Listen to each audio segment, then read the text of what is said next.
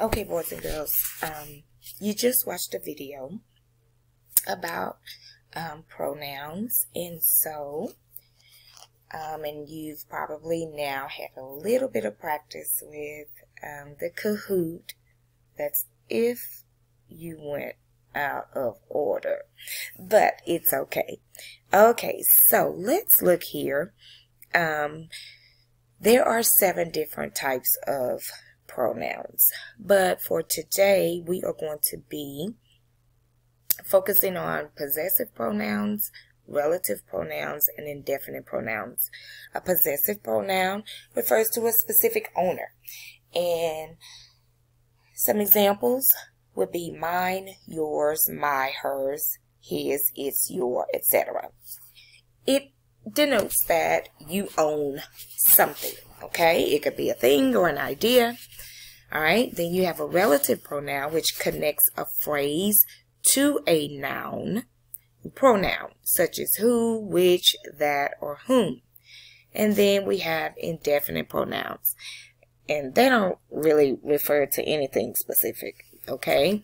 And so some examples of those are all, any, each, some, and several. So it says here to circle the pronoun in the sentence and write the type of pronoun. So number 1 says the movie that Katie saw was fantastic.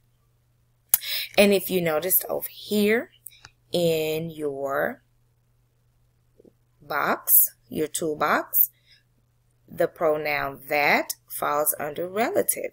So you would circle that and you will write relative because that's the type of pronoun, okay? Number 2, are these glasses yours? When you think about it, we're talking about possession here, okay? Because the sunglasses belong to someone, right? And so yours would be here under possessive pronouns. So that would be possessive, and you would circle yours. Number 3, something seems wrong with this picture.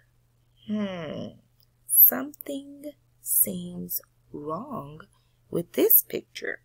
Now what I want you to do is to think about what pronoun can be found in this particular sentence. I'm going to give you just a second to think. Okay? If you need to go back to the anchor chart that's in the course, you can to try and help you. But if you have it, no problem. So I'm going to give you just a second or two to think about it. Okay, so the pronoun in this particular sentence would be something. Okay, something. All right, and it's indefinite. Number 4, did you do any homework today? I want you to think about this one. Did you do any homework today? Now remember, a pronoun will take the place of a noun in a sentence. And again, don't forget that you have 3 different types. And so in this particular sentence, any would be the pronoun. Okay? And it would be an indefinite pronoun because it doesn't really refer to anything specifically. Okay? Number 5, we let our dog run free for the afternoon. We let our dog run free for the afternoon. Think about this one. Showing possession, our dog. Okay? Number 6, the lady who lives in that house bought a new car. This is a relative pronoun. The pronoun would be who. The lady who lives in the house because it's connecting a phrase to a noun or a pronoun. The lady would be the noun.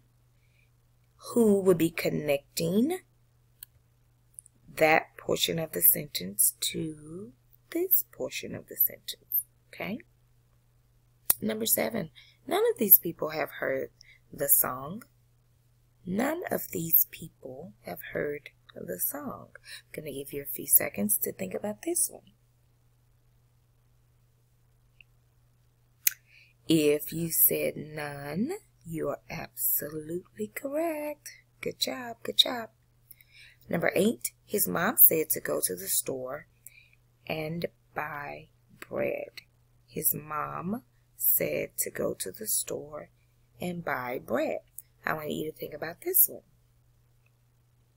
Don't forget to go back to your toolbox and think about these 3 types. If you said his, you're absolutely correct. It's showing possession.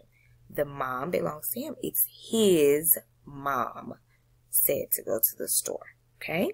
And for the last one, Robert will tell the man who works at the store. Think about this one. Robert will tell the man who works at the store.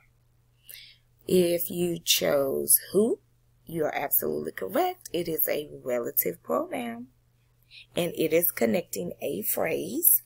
Robert tells the man who works at the store to a noun or pronoun. Okay? So what you're going to do now, you're going to try on your own with a new set of sentences. And again, please remember to always check the little toolbox here over at the side. You can always revisit the anchor charts and the videos that are posted in the lesson. That's what good readers and writers do. So don't think anything of it if you need to go back and refer to it. And Ms. Johnson will see you on the other side.